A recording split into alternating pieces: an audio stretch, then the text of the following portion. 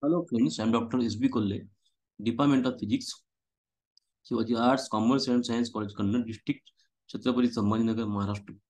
Today we will discuss capacitor connections. So friends, here capacitors are connected in series C1 and C2. When they are connected in series, the total capacitance C total is less than any one of the series individual capacitance.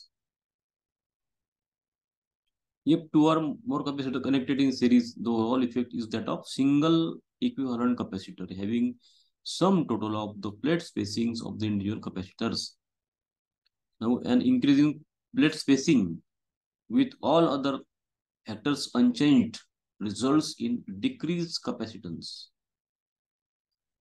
Now, total capacitance is less than any one of the individual capacitors' capacitance. The formula for calculating the series total capacitance is as given here.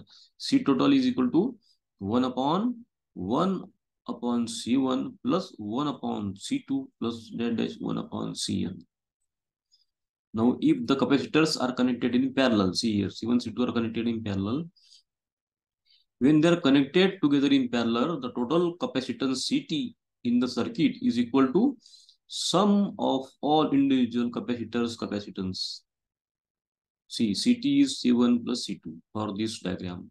If there are more than capacitors, CT is given by C1 plus C2 plus C3 that is it is equivalent to C total.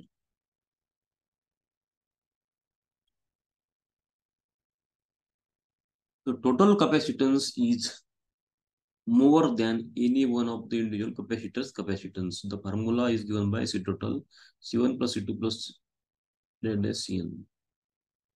Now we have seen while resistors are connected in series, they result in additive values while parallel connections in resistances result in diminished values. But in case of capacitors, its reverse parallel connections result in additive values while series connections result in diminished values.